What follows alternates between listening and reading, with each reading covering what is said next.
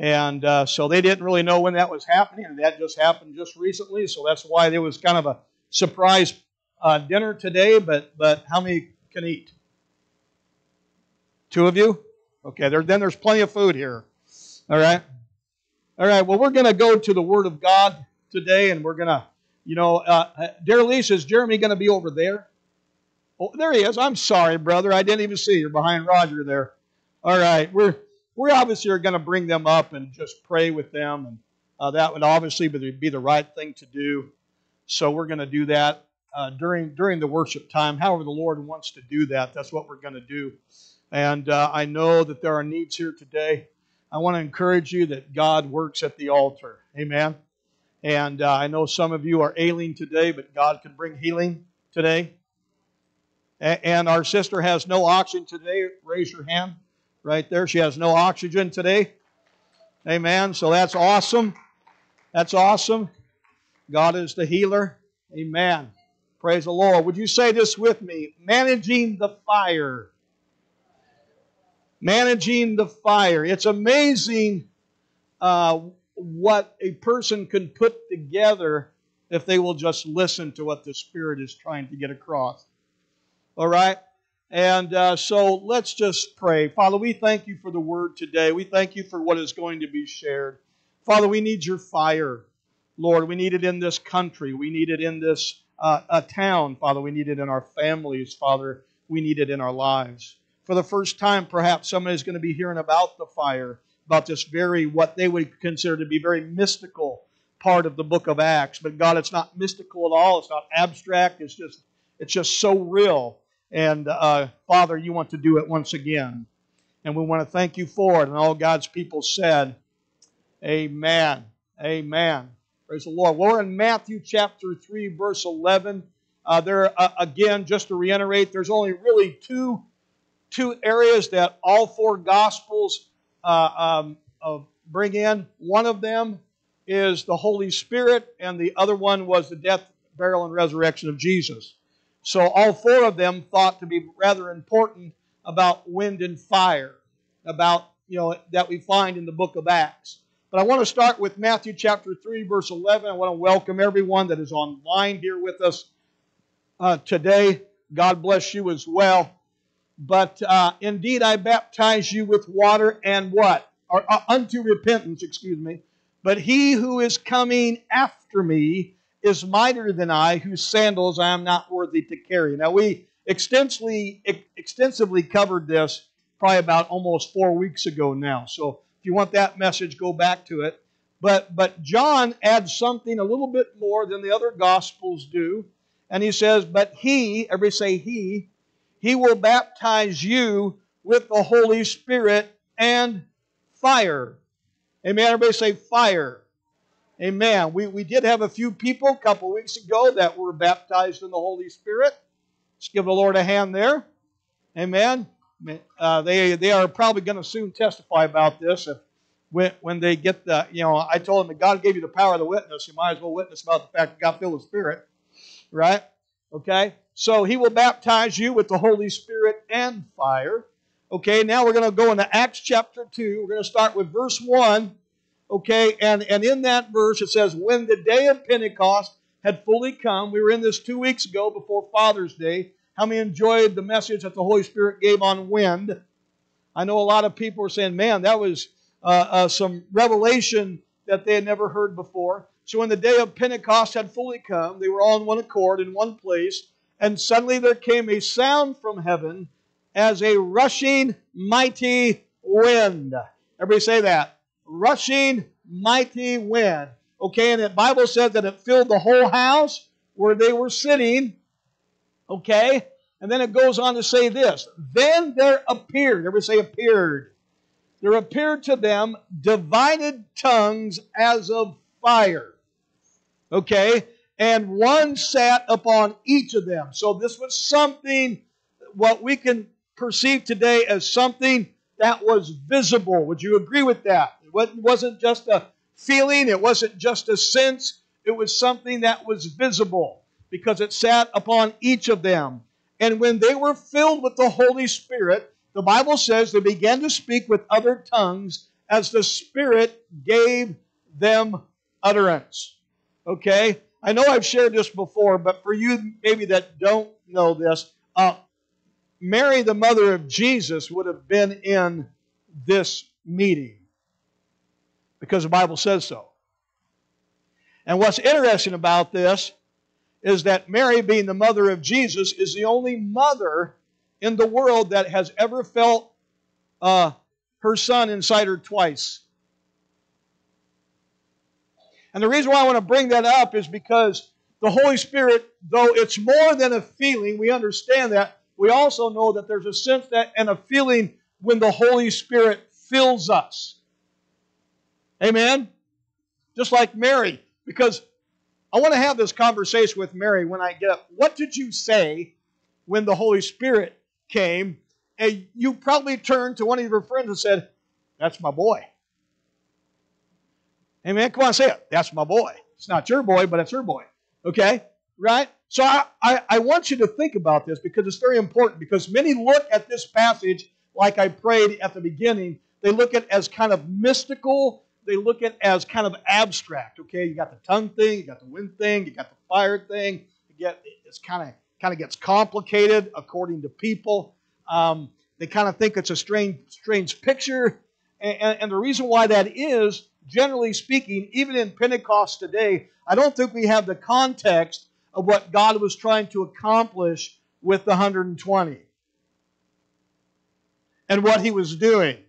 Now, I got the definition of context up there, which is the circumstances that form a setting for an event. How many think the Father was setting this whole thing up? Because Jesus said, "Listen, I want you to tarry. I want you to wait in Jerusalem because you're going to receive the promise of my Father." Everybody say, "My Father." Because that's the same prayer. "Our Father who art in heaven," what? "Hallowed be thy name." So if you say the sinner's prayer, "Our Father who art in heaven," what is wrong with wanting to receive the promise of the Father?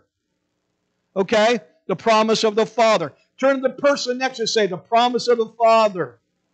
And what was God trying to accomplish on the day of Pentecost? Was He trying to make it martial? Was He trying to make it mystical? Was He trying to make it abstract? You know, all this stuff that kind of gets, you know, for some people spooky. Like somehow the Holy Spirit's like Casper, the friendly ghost. You know, I mean, it's crazy. But as we begin to look at this, as we begin to understand, we all know Hebrews 12:29, which says this: "Our God is a consuming fire." How many believe the Word of God? Raise your hand if you believe the Word of God. So it says, our God is a consuming fire. So let me pose you to this question. Why in the world would it surprise us that God wants to bring His promise in the sign of fire when He is the all-consuming fire? Right? So the nature of God, whether excuse me, I got too much air, whether we like it or not, is fire. Amen? That's the part that we're going like, well, you know, I love God, but I don't want the fire. Well, the nature of God, He's an all-consuming fire. Sorry. Actually, I'm not sorry. It's not just for the ADD people, like myself. It's for Nancy. Come on, say it. It's for Nancy. It's for the quiet ones. It's for the loud ones. It's fire. It's fire. Many denominations have run from this, and I ask the Holy Spirit, help me to teach this in the way, not to take away from your word, that people would experience your word, but also help them to understand that this is not abstract, this is not mystical, this is not something that they have to be afraid of, it's not strange. And I believe that He helped me. I believe that you will grab something from this today. But on the day of Pentecost, they would receive the promise of the Father. They would be filled with the Holy Spirit, and the Holy Spirit came with the demonstration of wind and fire. Amen? It just was not for the day of Pentecost. It is for today. Because is there anybody in this room that you might want to think that America today, or my family, whatever, could use a little wind and a little fire. Is there anybody here? Do we have a witness? Okay, if someone's asleep, just put your hand in your face. Hey, you need some wind and you need some fire. There was a person in the foyer said, I could use a little fire under my you-know-what. The Holy Spirit led me. I have never preached on the Holy Spirit coming from the book of Leviticus. I'll be honest with you. Leviticus to me reads like a phone book at times. There's a lot of words you can't pronounce. There's a lot of rules, a lot of regulations. They're all good. I love the book, but I never came from it. But in Leviticus chapters 1 through 5, very interesting. How many have ever read the book of Leviticus? Okay, you need to read it again, especially chapters 1 through 5, okay, because what you're going to find in those chapters is the 5 different offerings that God sets up for requirement for the children of Israel to worship Him, right? And they are very extensive, but I would challenge you today to get in there and to read those 5 chapters. Now, chapter 6, to me, is the best chapter out of the first. Well, it wouldn't be the best out of the first 5 because chapter 6 is chapter 6. So, but I want you to notice how God starts this, and where God speaks to Moses. God gives all of these things to Moses. Okay, how many like to have been Moses about right now? Okay. Well, Leviticus chapter 1, how many think verse 1 might be a good place to start? But in verse 1 it says, Now the Lord called to Moses and spoke to him from the tabernacle of meeting. In other words, the tabernacle, they call it the tabernacle of the testimony, okay, but the tabernacle of meeting, this is where they set up to meet with God. But so what is interesting about this tabernacle, by the way, which God spoke from? God spoke to Moses from this tabernacle. Okay, we're going to show that in a little bit. And the other question is what hovered above the tabernacle of meeting. This is why the people who say we don't need the Old Testament anymore are silly. We need the Old Testament, and we need the New Testament. And Jesus came to fulfill the Old Testament, right? We can't go into that, but what hovered above the tabernacle of meeting, okay, I think this is very important to understand. Now in Numbers 9, verse 15 says, Now on the day that the tabernacle was raised up. So there was a day that the tabernacle was first raised up. So on that day, when the tabernacle was raised up, this tabernacle that God spoke to Moses from, the tent of the testimony, from the evening until morning, it was above the tabernacle like the appearance of fire. And this led them by day, and of course the pillar of fire by night. This is how they were led. They would stay weeks in the same place, or perhaps months, and then when the fire moved, when the cloud moved, that's when they moved. Amen? Right, so we see all of this symbolism kind of coming to life through the life of Jesus. Okay? Everybody say the appearance like fire.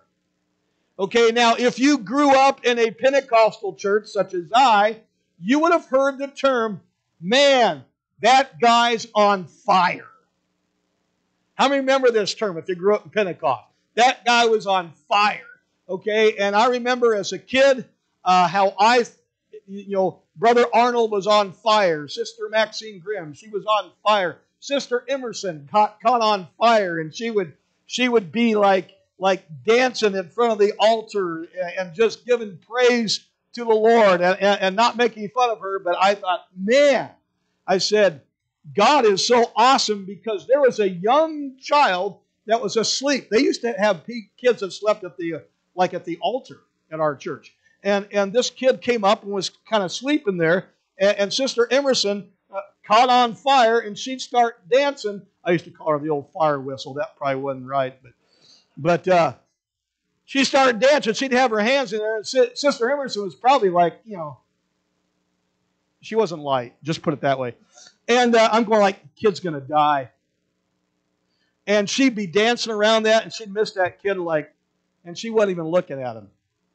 And I remember as a young boy going like, man, how did that happen? But what I want to do today, not me, but what the Holy Spirit wants to do today is, what does it really mean, Richard, that when we say, man, you're on fire? Is it just an emotion? Is it just a sense? Is it just something where you do something like strange and abstract and weird and everyone's scared of you now? Okay? I literally, when I go to pastors' meetings, there are pastors that are literally afraid of me. Because it's like, it's that spooky Pentecostal thing. Okay? But turn to the person next to you and say, you want to be on fire? You want the community to know you as a person on fire.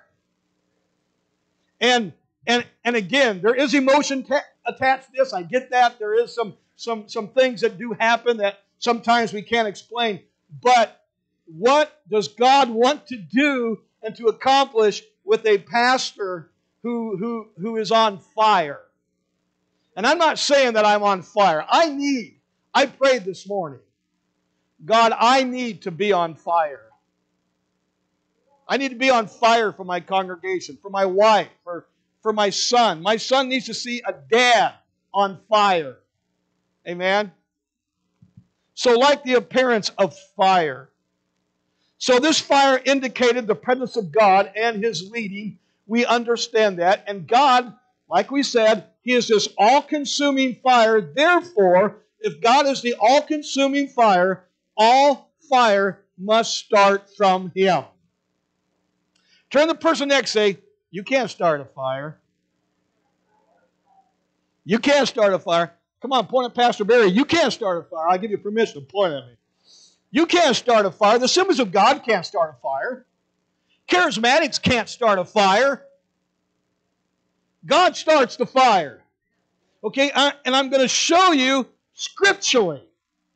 And the problem that is happening is we have fake fire. We have false fire. We have strange fire. Fire that was that person's on fire when in all actuality they were not on fire. And I'll show you from Scripture. And we're just going to stay with that.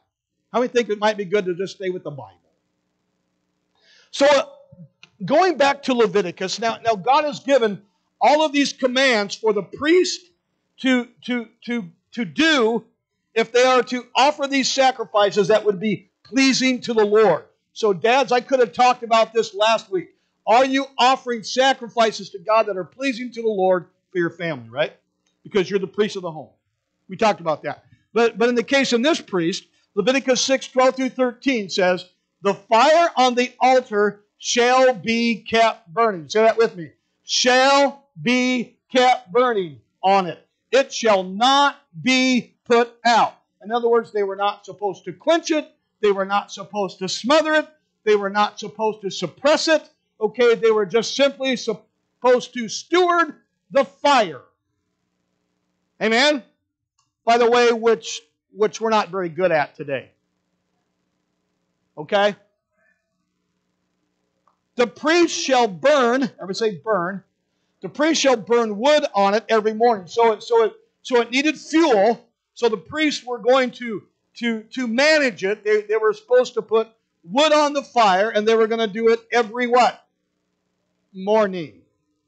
And they lay burnt offering in order on it, and he shall burn on it the fat of the peace offering, because the fire is there, and the fire shall always be burning on the altar. You notice that what is God trying to get across? Don't let this fire burn out. Because he says it again, the fire shall always be burning on the altar. It shall never go out. Ever. God says, I don't want this fire ever to go out. Why? Because I'm an all-consuming fire. I do not want it to go out. So, Question is, who started the fire? We said, well, God started the fire. But how do we know that? Well, we stay in Leviticus. We go to chapter 9. Now, all of these offerings, no fire has happened yet. He's just given the order and the setup. A lot of people think that the priest started the fire. The priest did not start the fire because Aaron lifted up his hand toward the people, blessed them, and came down from offering the sin offering, and the burnt offering, and the peace offerings. That's 3 of the 5. And Moses and Aaron went, where did they go? Kathy, where did they go? They go into the tabernacle by the way, which has a cloud by day and a pillar of fire as a fire by night. You find this interesting?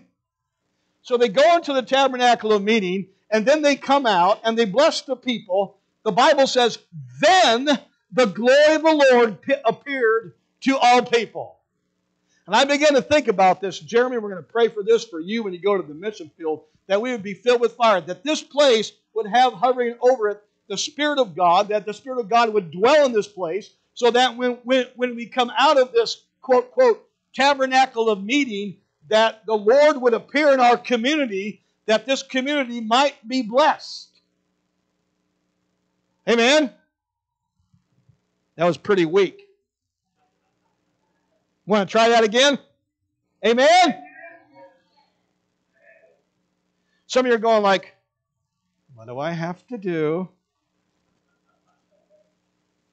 He's setting us up, honey. Careful. No, actually, God wants to set us up. Now, I want you to notice verse 24. Verse 24 is very powerful for me because in verse 24 it says, and the fire came out from before the Lord. Say it. And the fire came out before the Lord. There was no fire yet. They had set all this stuff up. They had it all ready, but there was no fire yet. The priest didn't start this fire. They were only to keep wood on it and to keep it burning. Okay? So the fire came out. Everybody say came out. The fire came out from before the Lord. Why? Because He is an all-consuming fire. Now let me ask you a question. Why would this change just because we're in 2023? In case the person next to you doesn't know this, just tell them, newsflash, God's still an all-consuming fire. He's the same yesterday, today, forever. He's still an all-consuming fire. So the same fire that came out from before the Lord is the same fire that can come out and produce something in your family, in your life, in your church, and in your community. God is an all-consuming fire. Amen? As the phone rings. And the fat on the altar, when all the people saw it, they shouted, and then they fell on their face. Man, they shouted, and they fell on their face. Now, why is this? I have no idea. The only thing I could come up with is because they didn't know what else to do. I mean, how many of you have ever had something happen in your life that's totally awesome? You just don't know what to say. You just don't know what to do. You just have to lay prostrate before the Lord and say, God, thank you. When I'm at the altar today and I am praying, I said, God, prepare me, make me ready.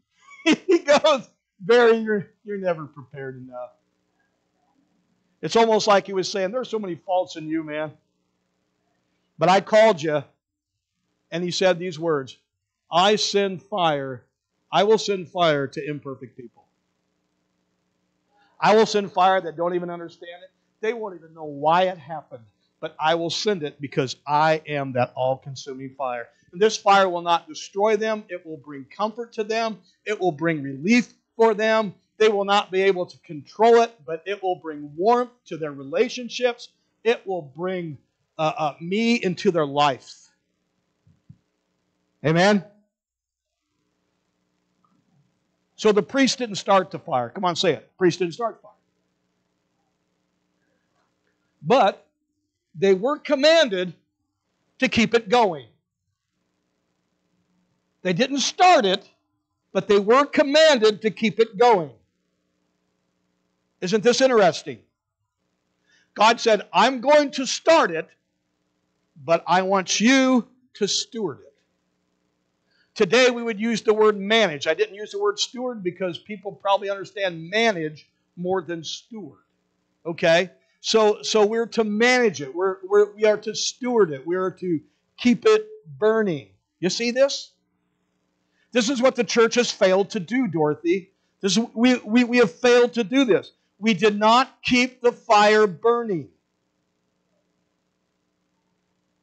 We did not manage it very well.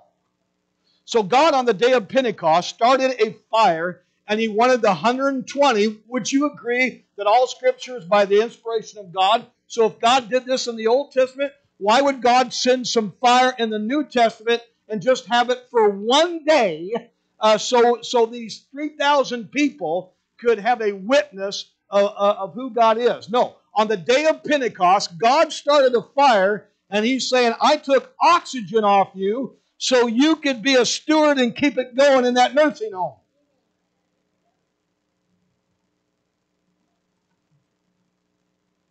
Come on, people.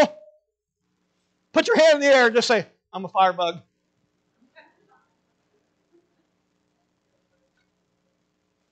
Keep it burning. Holy fire, burn away my desire for anything. See, fire in the Old Testament then hovered over one place. The fire hovered over the tabernacle. Right? But now, on the day of Pentecost, what does God do? See, this is just not hovering over the upper room.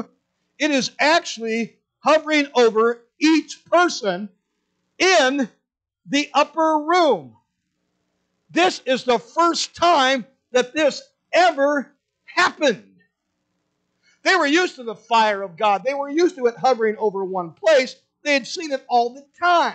Okay, but not this. Now, all the 120, everyone that was in that room, 120, each person had the fire hovering over them. So God's fire moved from a place to an individual. You see this? Okay. How many think this is good teaching? So they were filled with the Holy Spirit, and now the reason why they were filled with the Holy Spirit, not to do something strange or to have some antic take place. Yes, they did speak in tongue. We could go into that. Okay, we have before, but they were filled with the Holy Spirit because now their body would now be a temple of the Holy Spirit. In other words, the Holy Spirit was going to abide in each person. Amen? They did not have to rely on just hovering over one place, but now they could have the Holy Spirit with them and in them. The Holy Spirit hovered over them. How do we know this? Well, people, it's in 1 Corinthians chapter 6. Do you not know that your body is, everybody say is, the temple of the Holy Spirit? See, God was creating something new with wind, just like we talked about a couple weeks ago. Okay? He was bringing in His church. Amen? And now, He's saying, the temple of the Holy Spirit, by the way, who is in you, whom you have from God. You see this? And you are not your own. So you don't get to do with your body what you want to do, young lady. You wait till marriage. I know it's old-fashioned and I'm an old geezer. Our body is a temple of the Holy Spirit. Therefore, we glorify our God. We glorify our Father with our body because it's not my body. Oh, by the way, who do you think breathed in you? General Motors? General Motors didn't breathe in you, Hugh. God breathed in you. So He gets to do with your body what He wants to do. He wants to bring, but the Word of God says that I want you to be in good health, that you would prosper. Our sister's going to come up today, and God's going to bring healing, I believe it. Ladies are just be around her and just going to pray with her. Nothing weird's going to happen. The only thing weird's going to happen, we're going to have a little Holy Ghost huddle, and we're going to believe for our sister. I'm going to say, did I drop something?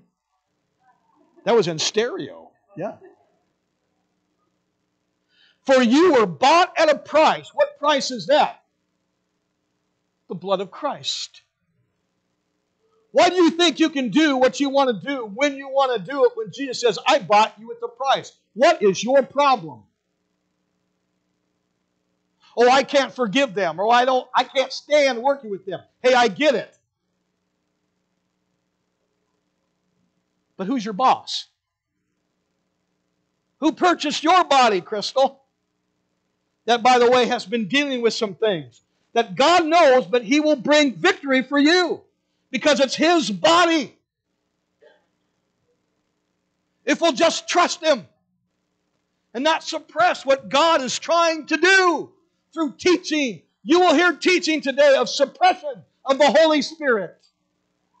In other words, it's okay to have a campfire in your church, yeah, but don't you dare start an uncontrollable fire. God. Because we like to roast our wieners and our marshmallows. We all like to be comforted. And we all want to be comforted at our potluck today and pot blessing, whatever you want to call it, dinner. If you were bought at that price, therefore, glorify God in your body. Amen? We are sacrificing our children just like the children of Israel sacrificed their children when God brought a warning against the children of Israel because of their sacrifice. We are mutilating children. We are aborting children. We are no different than the tribe of Israel. There's only been two nations that have been started by God. Israel and America. So do you think it's very interesting that they're trying to do this to our children? They're trying to shut down our churches. They're going to shut us down on YouTube because we're talking about fire and they don't want the fire. But the joke's on you because if God starts the fire, if God strikes the match, you can't blow it out. And that's what I'm waiting for. Matter of fact, at the end I said, God strike the match. Come on, say it. God strike the match.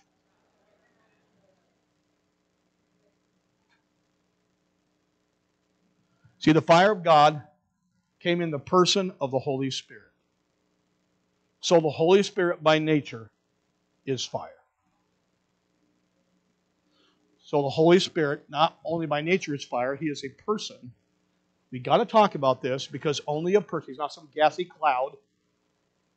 May the force be with you.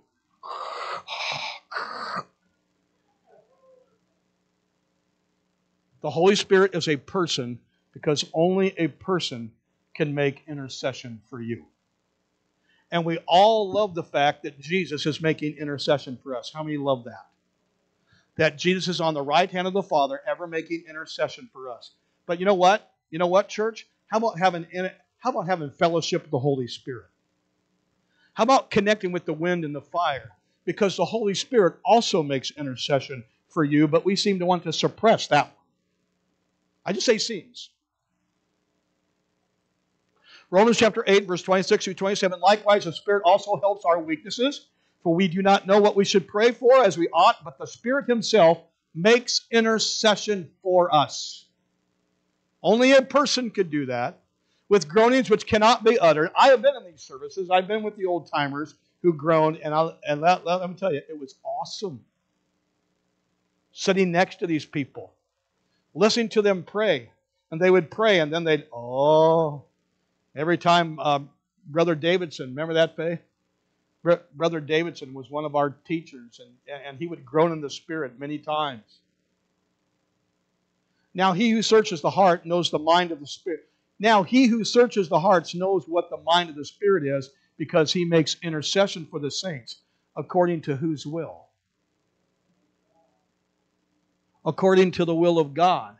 See, the Holy Spirit's doing this because the Holy Spirit wants you to know the will of God. Why suppress and why run away from a person who wants to help you know God's will? How many think that's a good question? So, how many think fire is useful? We have winter here. Fire is useful. Okay? It produces light. It purifies. We're going to sing that song today. Purify my heart. Let me be as gold. What? And precious silver. It can bring warmth and bring comfort, but it has to be in the right conditions. Amen? See, and then everybody say fire is dangerous. Now, when I put this down, Mom taught me not to play with fire. That wasn't always accomplished. My mom tried to teach me, don't play with fire. And there are many times, if you want to hear those stories, I'll tell them at potluck, okay, because we don't want to mess it up here today. But there are times where fire intrigued me, and I got in a little bit of trouble with fire. I didn't listen to my mom's instructions. I found out that it could possibly be very dangerous. Okay? What's so interesting about this is in chapter 9, we know all this happened. The fire came out from the presence of God. But now you got the two sons of Aaron, and they are now priests, okay? Nadab and Abihu, the sons of Aaron, each took his censer and they put what in it? They put fire in it. They put incense in it and offered profane fire. I would say profane fire. They offered profane fire. Some of the translations say strange fire. But they offer this profane and strange fire before the Lord, which He had not commanded them. That's why that's kind of yellowed there. This was not commanded to do it this way. Okay? Now, so fire went out from where? Just like in chapter 9. The fire went out from the Lord. The fire started, and now the priests are keeping the fire burning. Now from this fire that the Lord started, Aaron's sons offer up some strange fire, and now fire goes out from the Lord, but instead of blessing them, it devours them. And they died before the Lord. Now, Americans are not going to understand this because we think everyone has rights. Guess what? We don't live under the Constitution. We live under the Word of God. We are part of a kingdom. And a king is not voted in. Okay? God does not hold a business meeting. And all in favor of me killing Aaron's two sons, say aye.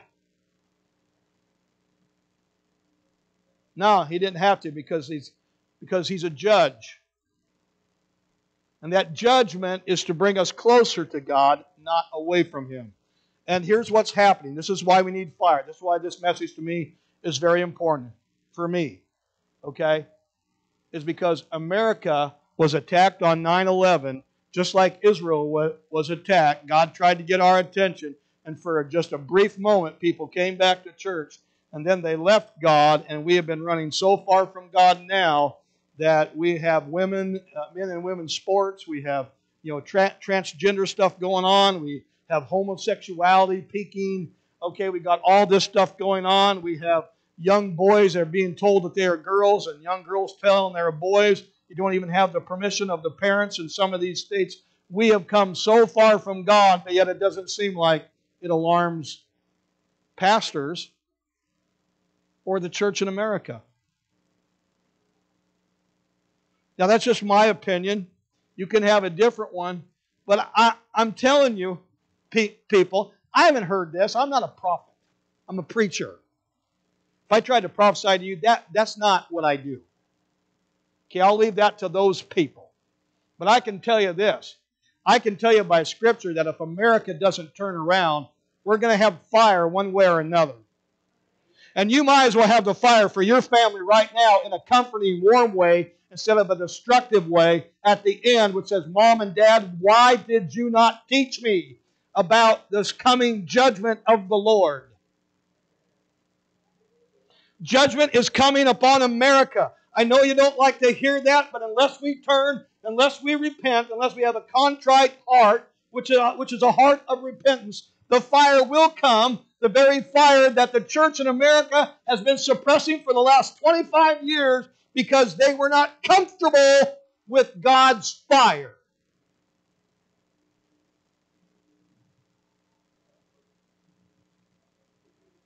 We can't start the fire, but we are commanded to keep it burning when God starts it. Am I saying that God started a fire here? Absolutely not. If this is God's fire, then this message is in vain.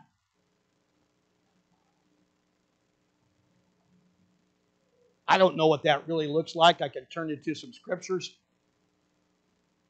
But I can tell you this, God starts the fire. We need to pray, God, start the fire in my family. God, start the fire in my church. God, start the fire at Walmart. God, start the fire at the donut shop. In between donuts, people getting filled with the Spirit. Not a bad idea. Instead of cream filling, it's Holy Spirit filling. Come on, people, what's wrong with that? And then just give them some extra cream filling. The Word of God admonishes us to manage the fire.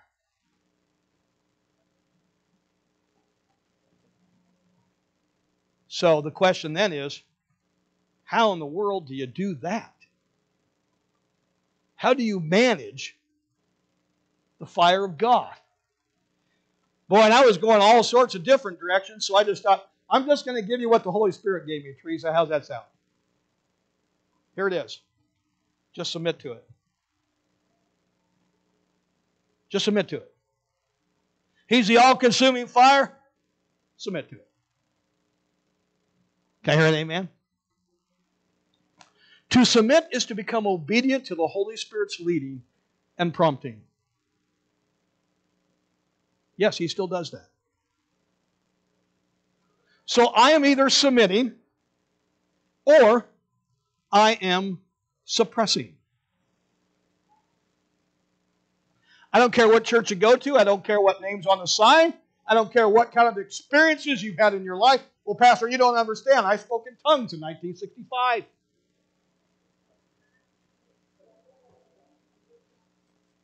And that's good.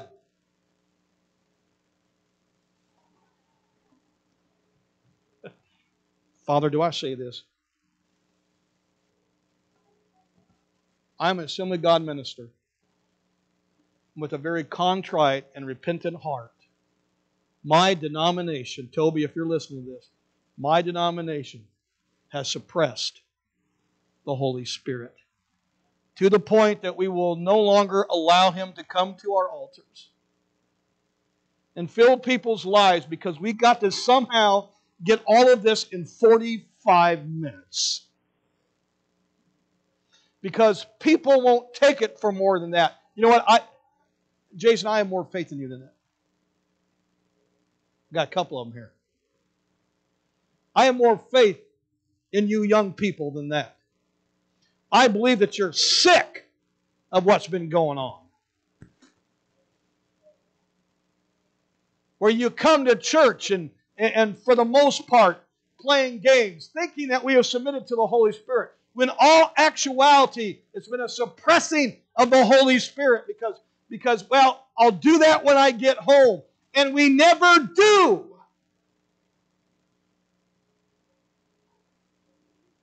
By the way, suppressing is just a fancy word for quenching. What does the Bible say? 1 Thessalonians 5:19, do not quench the Spirit. Does that sound like anything, Jerry, that was in the book of Leviticus where it says, don't let the fire go out? In other words, high priest, don't you dare quench this fire. We have young people here.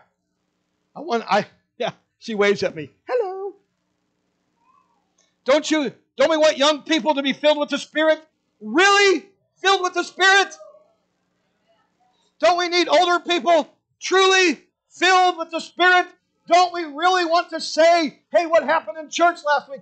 Man, I was set on fire. And they're going to go, what does that mean? I'm going to explain it here in just a little bit. Or shall I say the Spirit will explain this.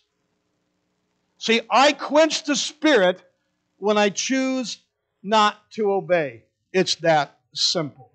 The Word of God says, read my Word. Jesus said, keep my commandments.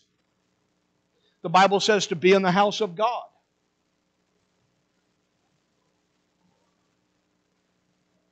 The Bible says to love one another. The Bible says to honor one another. The Bible says to go into all the world, right, Marshall, and preach the gospel to every creature. That we're supposed to go to the highways and the byways and reach them. What's the highways and byways in McCook? Anybody around us?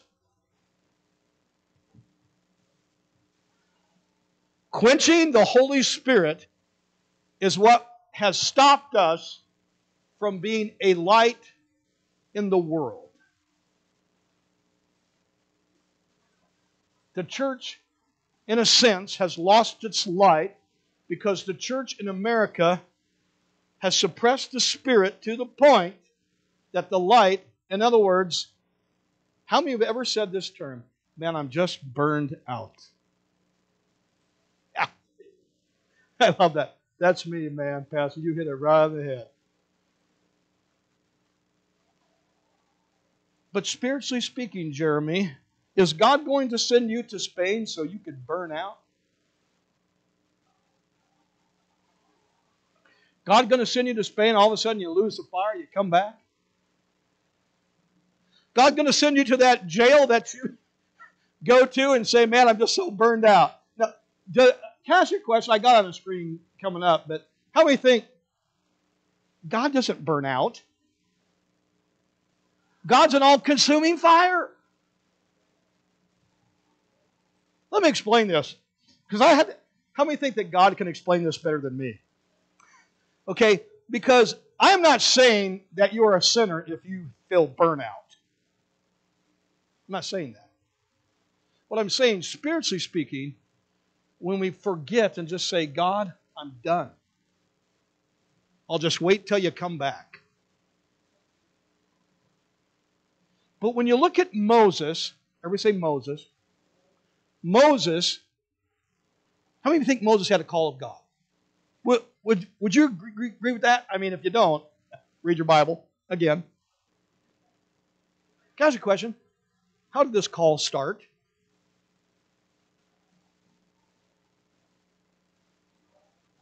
Exodus chapter 3, verse 2. And the angel of the Lord appeared before him in a flame of fire.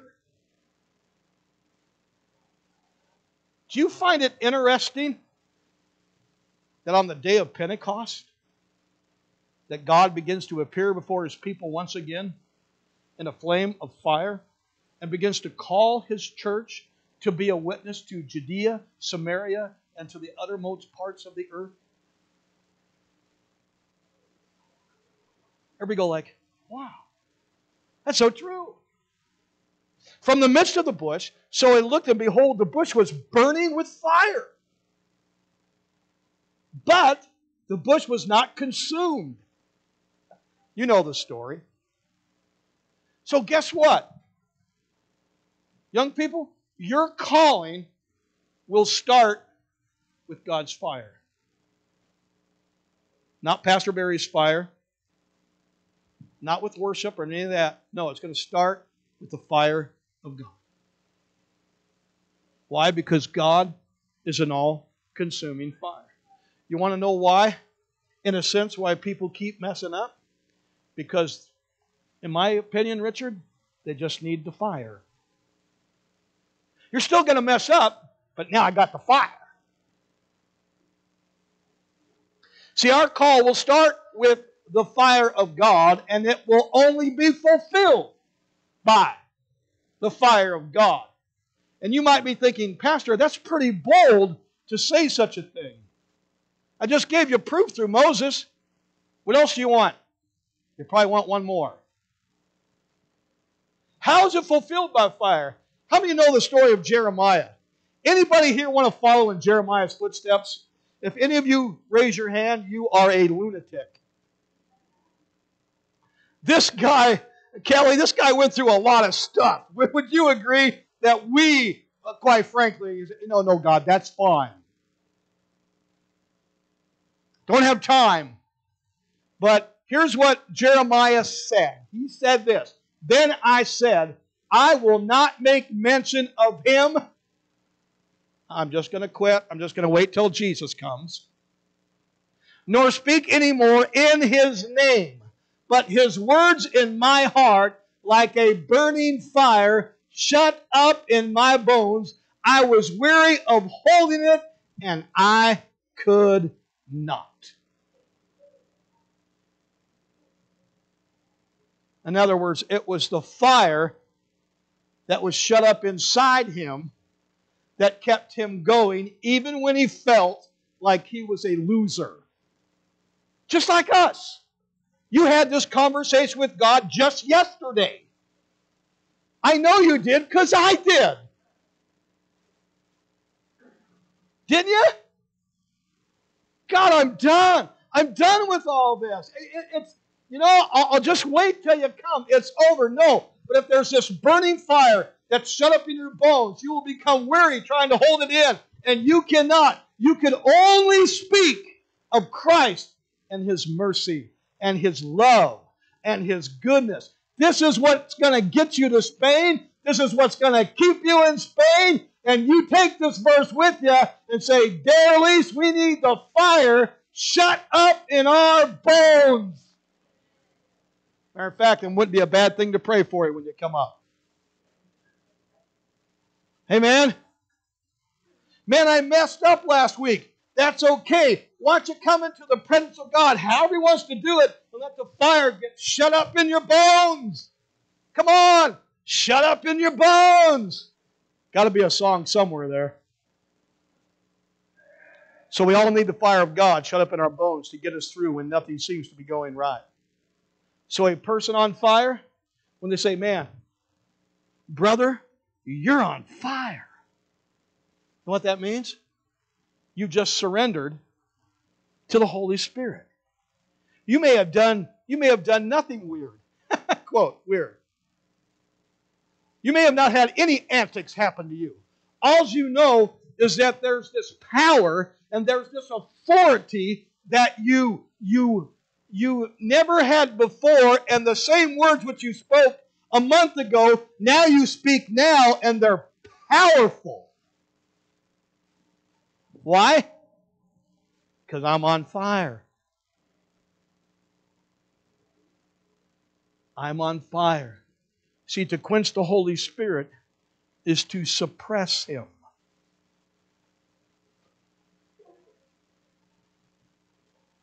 Hey, worship team, can you kind of get ready? We're going to sing an old hymn to start this thing off with. "I am thine, O Lord. I have heard thy voice." How remember that old hymn? We wanted to start with this because this needs to be our prayer. So I ask you this question as they're coming up. Are you really His?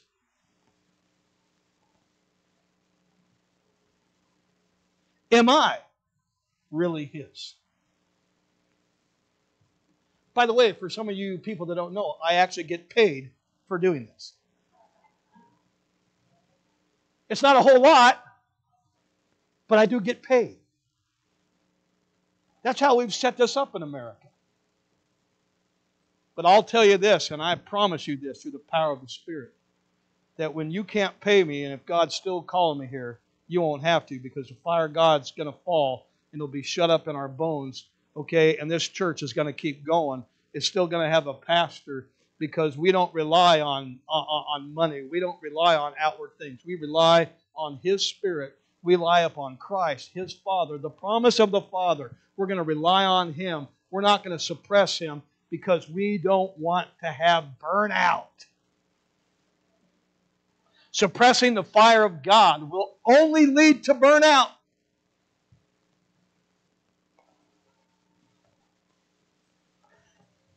Can I just spend some time with this? I know I brought you guys up already. I'm sorry. I'm just not going to go to church today. I'm just so burned out. That's the same guy. That's the same guy that's going, you know what? I'm not going to go to the bar tonight because I'm so burned out. I'm not going to drink booze anymore, Richard. I'm so burned out. I'm not going to watch TV anymore because I'm so burned out. I'm not going to go fishing anymore because I'm so burned out.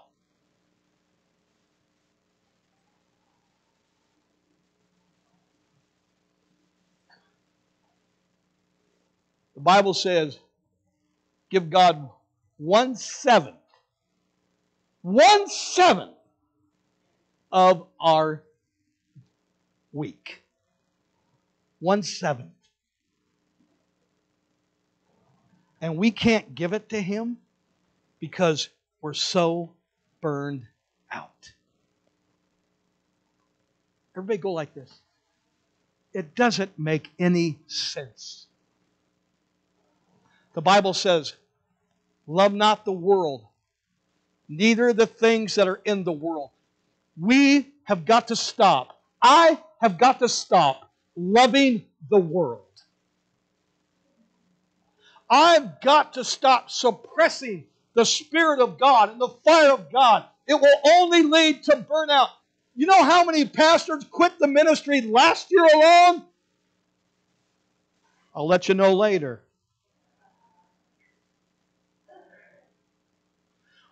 One in every 3 churches can't even find a pastor. There's not enough pastors.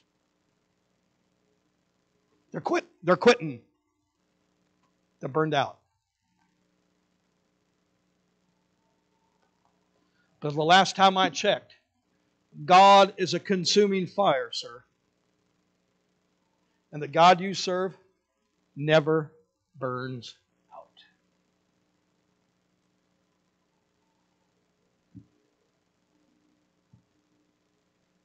Say they did not start what God was doing in the book of Acts. But in my opinion, as you read the book of Acts, I think they did manage it pretty well. They were on fire.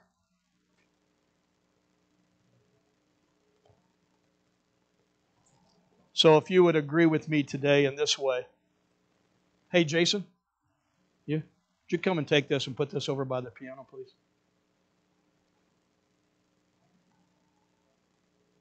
This is my prayer this morning, Kathy. God, strike the match. I can't. You can't. Maybe today, maybe not today. I don't know. But you know what?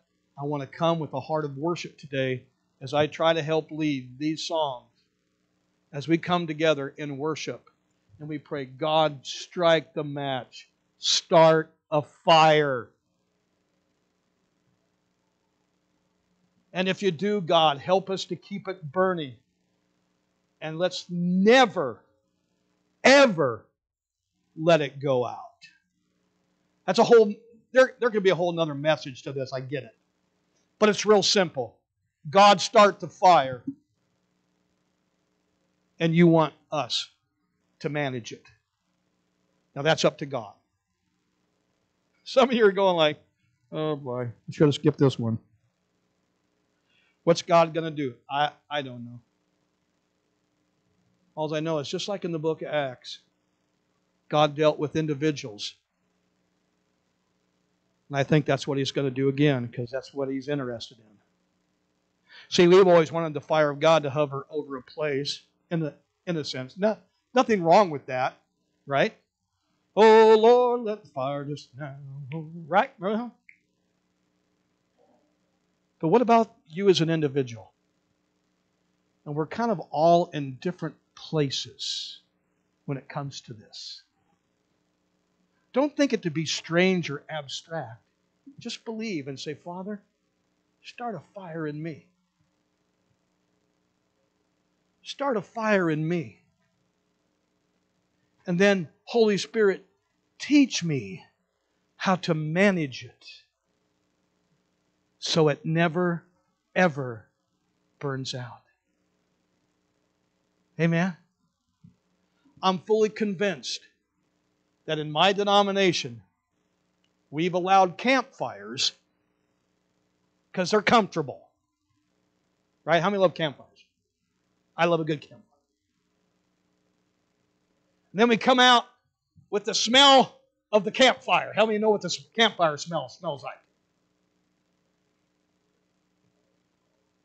But I would like to have a fire, in a sense, not a sense, I'd like to have a fire that God starts, because that fire is not controllable. But it brings comfort, and it brings warmth, and it will not be dangerous, because God's saying, I'm going to show you how to manage the fire. I'm going to show you how to steward your fire. And you're going to listen to my voice. Everything's going to be fine. Father, I pray right now, in the mighty name of Jesus, Lord, that there would be a fire that would start in individuals. And Father, get out of our minds this whole abstract, mystical thing. And Father, because Holy Spirit, you are a person. But by the very nature of your Spirit, you are fire. So I'm asking you, Lord, just to begin the process, just like you did in the book of Leviticus chapter 1. And then, Lord, consume us with your fire. Consume us with your fire, oh God. Consume us. Can we stand?